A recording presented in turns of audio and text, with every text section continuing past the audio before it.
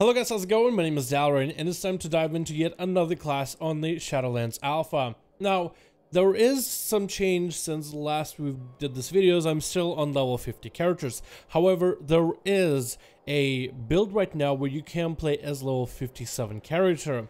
I've just spent 2 hours playing my rogue and trying out a couple other characters on that level 75 thing, and now I can log into any one of them. So after about 20 minutes of frustration, I decided, you know what? Let's dive back into the level 50 characters on the alpha. So this isn't going to be the finalist product. We're not even on max level characters. We can't really see all the damage, and the proper numbers and tuning hasn't been finalized. But we can still take a look at where monks are at and if they're looking like something fun to play over in the Shadowlands expansion. So in this video, I'll again not max level characters. I tried to see if I can get a level 57 at least, if not a level 60, to show you kind of like what the end game stuff kind of sort of looks like, but I can't because all my characters broke, which is so sad after spending hours into the alpha. But we're going to take a look at the monk. They have class-based abilities, which are going to be shared by all 3 specs, and spec-specific ones, which are just for each specs. We'll take a look at the talents and a little bit of the gameplay. So we'll start with Windwalker, which is the spec of monk that I actually play a little bit on live. And I actually love Windwalker. I feel like it's such an underrated spec, not enough people play it, and more people should give it a go. However, let's take a look at where monks are at. So in the first row, in the class abilities, we'll start with Blackout Kick. It's still in the game, still going to have a CDR for you if you are Windwalker. It has no chi cost if you're a Brewmaster. Chi is only a Windwalker mechanic right now. Normally there'll be 5 chi, but with the talent I have 6 right now. But yeah, Blackout Kick is still in the game. Crackling Jade Lightning is still in the game. Expel Harm is now, it's kind of like an auto talent that Windwalker have, but also this is a basic ability that Brewmasters have. So now you have a self-heal for 15-second cooldown. You can heal yourself once in a while for quite a bit, and deal 10% of that damage as nature to all enemies. So it's kind of a decent AoE ability, but it's also a self-heal on only 15 energy, which is really cool. You have a leg sweep still as a 1-minute stun for 3 seconds. Paralysis, 45-second cooldown on a single target. Provoke no longer has movement increase effect. So if you are a Baird or a Brewmaster, or I guess any monk right now on Battle for Azeroth, Provoke right now makes the enemy move 50% faster to you, which is weird. It's like the only tank that has this kind of a weird taunt, unless you look into Death Knights where the grip becomes a taunt as well, and it can kind of just grip enemies to them. But this doesn't work on every enemy, so even big bosses would just kind of sprint over to the Brewmaster. And Blizzard removed this. I don't know if this is a buff or a nerf, or how some of you guys may consider it, but as a rogue, it was never fun to shadow step behind the boss and then just to kind of sprint after the boss right after, because the enemy is provoked by my Brewmaster. Resuscitate is still going to be your res for your allies. Rolls are still all over the place. You're still going to roll everywhere. Spinning Crane Kick is now base for all 3 specs and has a slightly different playstyle and usage depending on if you're a Windwalker or Brewmaster or Mistweaver. For Windwalker still has the same effect of Spinning Crane Kick damage, increased by 10 for each unique enemy that you struck with the last Tiger Palm, Blackout Kick, or Rising Sun Kick. So you being able to kind of spread out damage will actually make this ability better, and will also work with your images as they just start attacking everybody all around you. Tiger Palm is still going to do damage, generates chi, has a chance to make a Blackout Kick cost no chi. Touch of Death is still in the game, but it's different. It's no longer part of your burst. It's now an execute. Exploit the enemy's target's weakest point, instantly killing the creature if they have less health than you. Deals damage equal to 35% of the maximum health against players and stronger creatures under 15% health, 3-minute cooldown. This is going to change your playstyle from a burst playstyle to rather get the enemy low and then try to see if you can execute him after. This is a 3-minute cooldown, and essentially this is kind of a nerf, but also depends how you look at it. If you're looking to finish off enemies very quickly, like in a Mythic Plus dungeon, this is going to come in handy since in most cases you use Touch of Death once per fight. So this is going to be great. Using it for a good portion of your health or instantly killing certain dangerous creatures can be really strong. But in PvP, this could also be kind of good when you're just trying to DPS someone down, get them close to execute, finish them off real quick, 3-minute cooldown, the fight is over. But when it comes to a raid, a monk would normally use Touch of Death a couple times throughout a fight, and here essentially you're just going to use it once. So it's going to be weird, it's going to be different. Blizzard still might adjust this, but they're bringing back more Mists of Pandaria style Touch of Death, Transcendence is still going to be a teleport for 10-second cooldown with Transcendent Transfer on a 45 seconds. Vivify is still there for everybody to heal themselves. Then Flight doesn't work because you don't have flying yet. Zen Pilgrimage will still take you back to your what is it called? A Sanctuary, I guess? Technically it's a Sanctuary. And you'll still have Mystic Touch as a passive. Your damage weakens the target, increasing physical damage taken by 5%, which is still going to be huge, so you'll at least want one monk inside of a raid at all times. Which spec is it going to be? Well, let's take a look at the spec of Windwalker. With the Windwalker, we're going to go over abilities that are not talents, talking about everything that is baseline, what's new, what's different. Detox still in the game, 8-second cooldown, poisons and diseases will be your forte. Disable with 15 energy is going to have the slow, and cast again is going to have a root. Fist of Fury is going to do same thing as single target damage with some off cleave onto enemies, so it'll still do more damage to a single target. Channel still and reduced by haste, still costs 3 chi. Flying Serpent Kick will be your gap closer, which can be reactivated again to do very little damage, but also popping off a pretty big slow on enemies. Great for catching up to enemies or moving around the field. Fortify and Brew is baseline now. So this is your wall, and it's 2-minute cooldown, but it's slightly... so essentially, if you're looking at Mistral monks who have Fortify and Brew already, it's kind of like it, but slightly weaker. Maximum health is 15% instead of 20, and reduced damage taken is by 15 instead of 20. But a 2-minute cooldown, so for a Windwalker monk, when you're always looking for defensives, hey, if you add maybe some of the PvP defenses you can stack on top of each other, this is good. This is going to be a great, reliable defensive for monks to use regularly. Also, Invoke Zoen, Chi-Ji, and Dave are back in the game as a base ability. We'll talk about Dave in a bit. Invoke Zoen, White Tiger, 2-minute cooldown. He'll summon Zoen and he'll just do a bunch of damage to enemies around you. He is pretty squishy, so if you're out in the world questing, you want to make sure that he isn't the guy grabbing all the aggro, but he does a lot of damage and he can cleave. Now it's going to be a 2-minute cooldown for you to have regularly as a monk, so now you have a passive defensive and a passive damage ability that can be used for AoE. I mean, yeah, you're losing out on the big burst with Touch of Death, but a base Zoen, is it worth it? That's something that people will have to decide in later on. Rising Sun Kick is still going to be a good portion of your damage, reduced with haste, costs 2 chi, so it's the same, and reduces effectiveness of healing on targets, so still has a Mortal Strike effect baked into it. Spear Hand Strike is going to be your interrupt on a 15-second cooldown. Storm, Earth, and Fire, 1.5-minute recharge. Directly control Storm, while Earth and Fire Spirits will mimic your abilities. It's the same thing as Live. They'll attack enemies, but you can press the ability again to make them focus on a singular target. Touch of Karma, 1.5-minute cooldown, absorbs all damage taken for 10 seconds, 50% of your maximum health up to a maximum. So 70% of that damage you absorb will also be retargeted to the nature damage of the enemy. So this is more or less the Touch of Karma that went through the wash of Battle for Azeroth and kind of came out as is. We also have ourselves Afterlife, so as you kill enemies, you'll summon Healing Spheres, which will be great for questing. When you kill an enemy with Blackout Kick, you have 50% chance to summon a Chi Sphere, granting Chi. Again, great for questing. Combo Strikes is still going to be Mastery. As long as you don't repeat your abilities, you do more damage, which I love, probably my favorite Mastery of all. And Wind Walking will give your allies a little bit extra movement speed increase. For your talents, you're not really all that different when you take a look at it. Actually, nothing is different when you think about it. So this makes me think that Windwalkers are not at a state where they are, or at least as far as I remember all these abilities, this doesn't have 3 charges. It only says 3 charges because of celerity. So this is normally 2 charges. And in tooltips before, it almost sounded like it just had 1 charge on Wowhead or something. But yeah, I think monks is still going to go through a little bit of a process. Like some people have suggested, what if Fist of the White Tiger was baseline? I actually would be okay with it.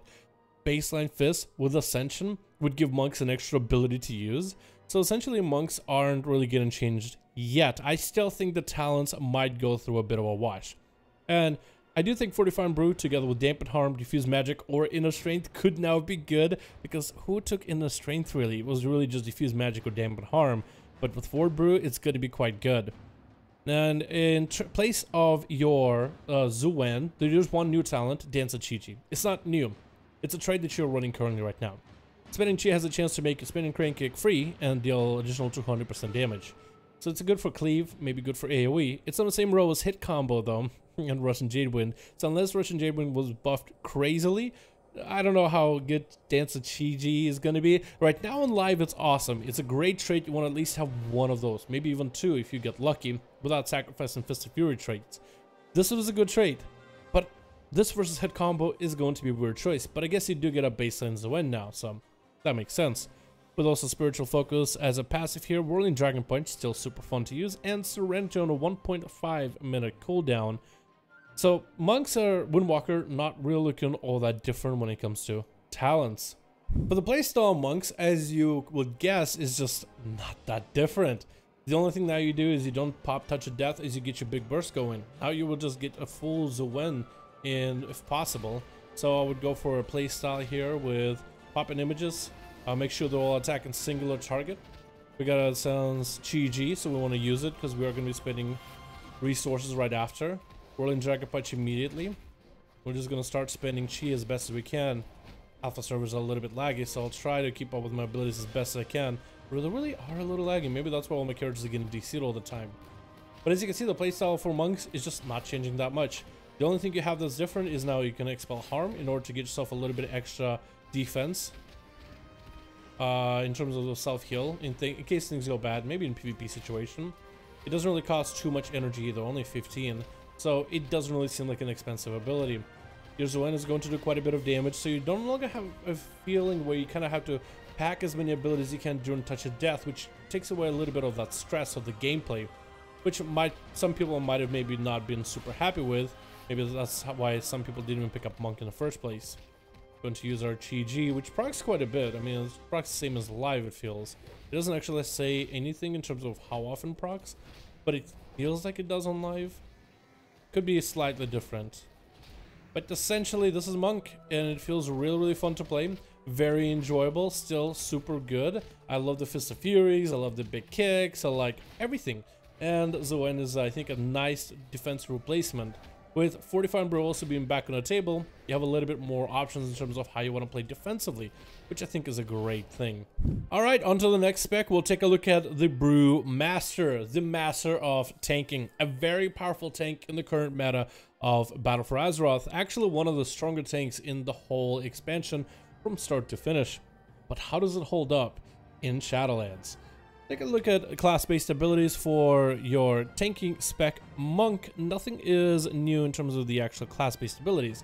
Tiger Palm does change, so it reduces the cooldown of your brews, which is the same as life. So there's nothing that really changes it. Still, no movement speed when you provoke. Let's take a, your spell harm does draw positive chi orbs near you to add increased healing, and it has a shorter cooldown since, you know, that's like a tank ability. Taking a look at Brewmaster, they changed for quite a bit. The spec is a little different in terms of the focus. So it's going to have mostly the same mechanics as you remember, just the sources of those passives come from other abilities. Taking a look at the Monk itself, we have Blackout Kick, which will grant you Shuffle. I guess we should talk about where Shuffle is at. So Monk normally has 2 brews. One of them is going to be Purifying Brew, which will take off Stagger. Then there's another brew that normally, that's not here. This looks like it, but it's not the same. So that other brew is gone, which normally gives you Stagger. Instead, they added Shuffle back in cooldown, so Newsletter teaching allow you to shuffle during combat, increasing the effectiveness of the Stagger. So that's essentially what that brew did. I think it was maybe Iron Skin brew. But what it does is give you passive increase to your Stagger generation. So the more Stagger you have, the more damage you can just throw off to that dot that hits you later, so you never take a full hit. You'll take a portion of a hit, and then the other will come back at you as a damage over time ability. So now Monk's combat abilities generate Stagger, and you maintain Stagger through damage and abilities, which leaves you with Purifying Brew as the only brew for you to use regular in rotation, and now Celestial Brew, which is a slightly different playstyle. So no longer do you just like chug Iron Brew over and over just to maintain Stagger. Now you get Stagger passively, and you would now focus on more Purifying Brew. I guess maybe Blizzard didn't like that people were not focusing on purifying enough, because there were some cases where in a raid boss fight where if your healers just heal hard enough, you never have to hit Purifying Brew. You'll just have all that damage staggered off. A good monk could purify and should be, but some people just weren't doing it because if healers are healing hard enough, there's no real need to oppress it. They can just maintain your shuffle forever. So there's a slight change here as we go into the spec. This is primarily for Brewmaster monks, so if you guys are not a Brewmaster, then this probably is all confusing all to hell. Blackout Kick is going to generate 3 shuffle. Breath of Fire is a shorter cooldown now compared to live, so that extra AoE damage you'll put out and damage reduction is going to be nice. Celestial Brew is a new ability. It interacts with your Purified Brew in an interesting way, where swig of brew that coalesces purified chi, escaping your body, and basically looks kind of like guard. It gives you a shield. So this shield gets stronger the more stagger you purify. So the idea is you go in, take a little bit of stagger damage, you purify that stagger, and you can use Celestial Brew in order to deal with some of the damage that goes out. Particularly magic damage would be really strong, but can also be used on physical, and this is stronger the more you purify. So essentially the shield will be part of your active mitigation. You'll be actively trying to press it during bad situations. Detox still there, 8-second cooldown, poison diseases is what you'll be curing. Fortifying Brew is 7-minute cooldown. However, you have abilities like your Tiger Palm that reduce the main cooldown of your brews. So essentially it looks like a 7-minute cooldown, which looks, I mean, it looks bad, but it's actually like a 3.5. I talked to someone who actually understands Brewmasters and said on average, and as we get better gear, maybe with a very high haze build, you might be able to really cut it down even further. But yeah, 7-minute cooldown is what it starts in, but you do cut it down over time. There's some cooldown reduction with the spec. So turn the skin to stone for 50 seconds, increasing current maximum health by 20, increasing effectiveness of stagger by 10%, and reducing all damage take by 20. So it's a pretty big cooldown. Then there's Dave. This is Invoke Nyozao, the Black Ox. You actually summon the Ox, and you need to have an enemy to summon, but this is Dave. Normally Dave is on your talents. What Dave will do is he will attacks your primary target and frequently stops damaging all enemies around you, so that's going to be AoE damage, and 25% of the plus 25% of the stagger damage recently purified. So as you purify stagger, Dave starts doing more damage. While active, 25% of the damage delayed by stagger is instead staggered by Dave. So Dave is going to take a portion of that stagger. So essentially it's a cooldown for damage, but also it's a cooldown defensively. So essentially Brewmasters get an extra cooldown.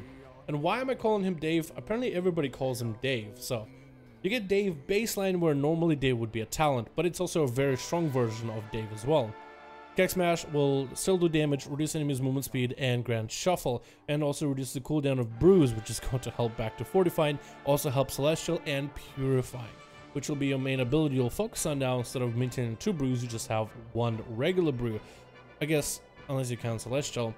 Purifying Brew now has 2 charges, so he doesn't have that 4 charge thing with talents anymore. Clears 50% of the damage delayed with stagger. Here's the absorption of your next Celestial Brew, so you'll be kind of swapping between those. As you build up the stagger buff, you'll use Celestial Brew for the big damage decrease. Spear Hand Strike is a 15-second cooldown to interrupt. Spin and Crane Kick also generates you Shuffle. So as you are getting into an enemy's face and you hit him with Spin and Crane Kick in AoE situations, whenever you're not kick smashing, you will generate stagger. So if you need stagger very quickly, I believe it generates stagger per enemy hit.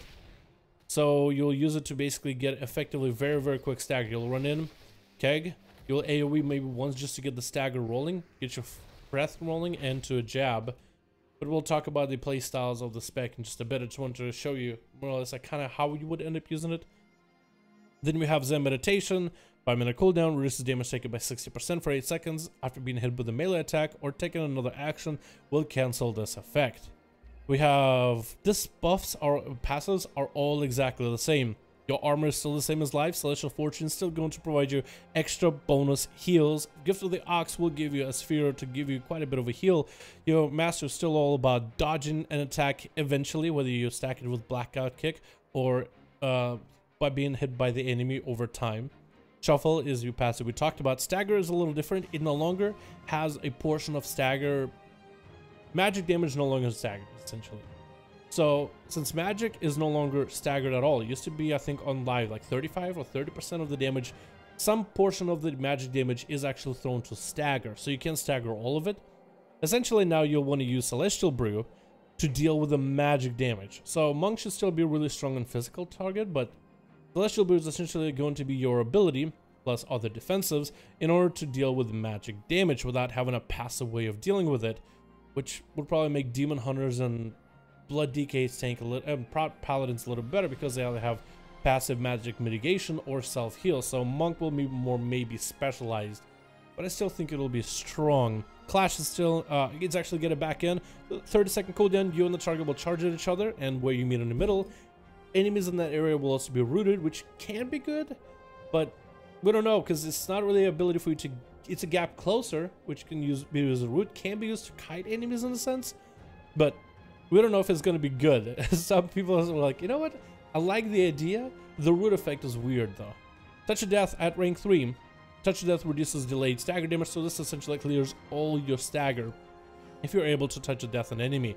So sometimes you will actually be able to get in a position where you can. And I think Brewmaster in a dungeon situation where it's all high risk, you could essentially use Touch of Death as a utility now to deal with stagger, which could be cool. Zen Meditation rank 2. If you get it at a higher level 56, Zen Meditation will no longer cancelled by moving, so you'll have a little bit extra mobility as you're reducing the damage that you take, which would help out Brewmaster monks. When it comes to the talents of a Brewmaster monk, the first row isn't different, and neither is the next row. When it comes to Black Ox, Brew, Spitfire, everything is the same, although I heard, at least I've been told, the Spitfire is going to be probably less good because the cooldown of Breath of Fire is shorter now. So if that is correct, then Spitfire essentially just won't have nearly as many uses. Light Brewing is different. It reduces the cooldown of Purifying Brew and Celestial Brew instead of giving you extra charges. Your Tiger Sweep, Summon a Black Ox Statue, and Ring of Peace are all the same as well. 40 Bob and Weave, Healing Elixir, Dampen Harm, all the same. At level 45 we have Special Delivery, Russian Jadewind, and Exploding Keg. This one is a artifact weapon ability that's going back to monks as a talent on this row of level 45. Exploding Keg, 1 minute cooldown, hurls a flaming keg at the target, dealing a bunch of fire damage to nearby enemies and causing them to miss their melee attacks for the next 3 seconds. This could be good in keys. This could be good actually in some of the boss fights too. This is essentially as a cooldown for damage, but also as a cooldown as a defensive. So this is actually something worth considering. How good is it going to be in this row? I think Russian Jadewind might still be really strong, but this has potential, or at least a bit more potential than Special Delivery. Even though I love the way this ability looks, I do like the idea behind Exploding Keg. Level 50 we have High Tolerance, Celestial Flames, which is different. Drink and Bruise has a 30% chance to coat the monk in Celestial Flames for 6 seconds. Increases damage reduction of Breath of Fire, so it goes from a 5% to a 10%. And Spinning Crane Kick also causes a Breath of Fire on targets, which could be good in those magic-based situations for the flat damage reduction. I feel like it'll be pretty competitive with High Tolerance. And then of course there's also Blackguard Combo, which is exactly the same as Live. So the playstyle for monks isn't really all that different, but it's also is not that difficult. You just throw down your barrel, get your breath rolling because that's going to be damage reduction plus damage you do. Try to make sure you're not capped on energy. Trying to keep Blackout Kick on cooldown so you can get your shuffle rolling ASAP. And that's essentially the spec.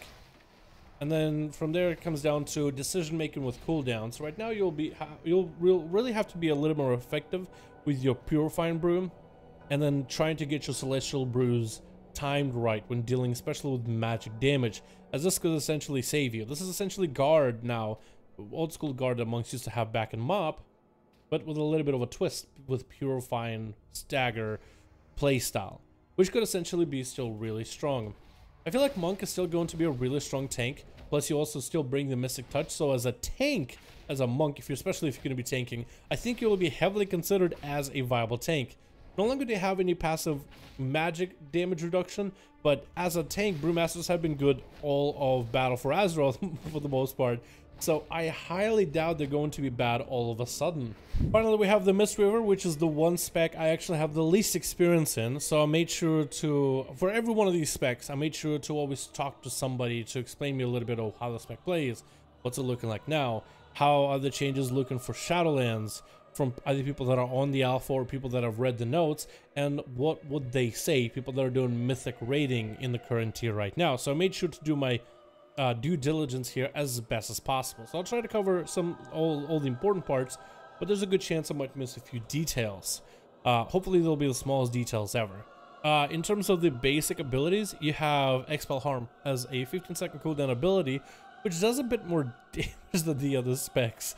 So I guess it would be kind of nice. It does cost, you know, quite a bit of mana. I mean, 5,000, which is at this level is quite a lot, but it's a self-heal that's going to be fairly reliant. We don't really have a lot of other abilities that are changed for Mystery Room in particular. You don't have Spinning Crane Kick turning into a heal or anything. Touch of Death is going to be interesting as an ability maybe in keys, but it looks like Mystery Room Monks might end up being one of those healers that just heals from afar, at least at the very beginning of expansion.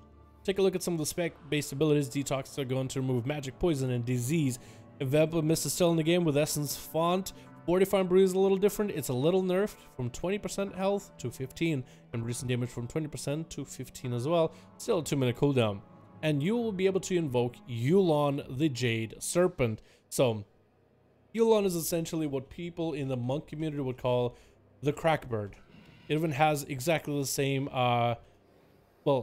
sound as a crackbird. What it will do is essentially is the bird from the talents. It will just bounce to allies and will try to heal them as often as possible. That's all it does. It's just a reskinned bird. So that's going to be a base ability. There was a way to alter it, however. You can change what I guess what would you call them? Celestial? Is that what their actual name of these like beings? I guess your pet. You will be able to alter it through your talents, but essentially you get Crackbird for free. At least that's how a monk would describe that ability. You have Life Cocoon, which is still going to be a big defensive for tanks on a 2-minute cooldown. Reawaken as the mass res. Renew Mist is still going to be base ability that you'll want to put as many hots on allies as possible. Revival, 3-minute cooldown.